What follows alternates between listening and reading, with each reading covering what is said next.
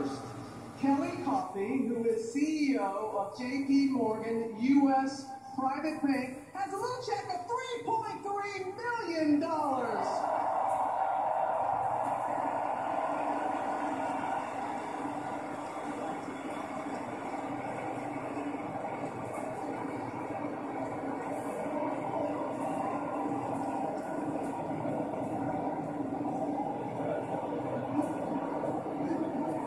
Nicer person. We all should get a retirement check like that in our lives.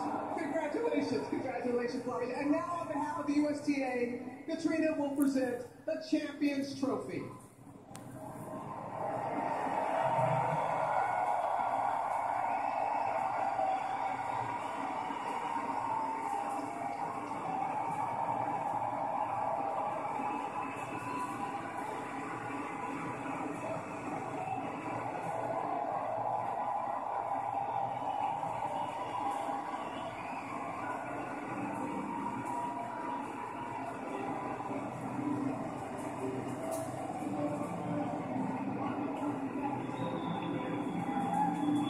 She returns to the top 10, but she won't need that ranking any longer.